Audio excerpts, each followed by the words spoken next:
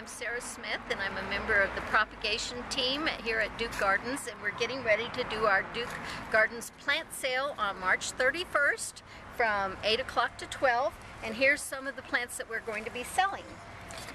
We're going to be selling this lovely lavender with this beautiful flower. We'll have plenty of nasturtiums. These two nasturtiums, this one is the Empress of India, and it has a beautiful red, deep red flower on it.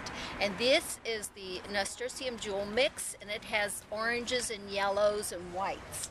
We'll also have for sale these castor beans. I don't know if any of you guys know castor beans, but if you can see right here, those little red flowers there turn into this gorgeous little clump of strawberry red fruits.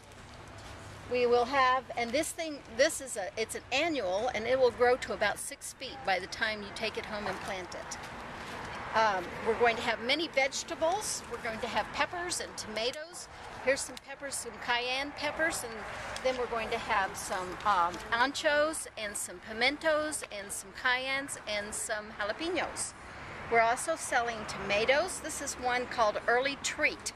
It matures in 49 days so it comes on very quickly, has a lovely flavor.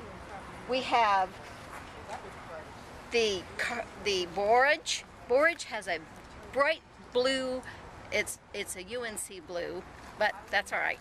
Bright blue flower on it, and it is a perennial. It'll come back every year. And then, of course, the famous cardoons.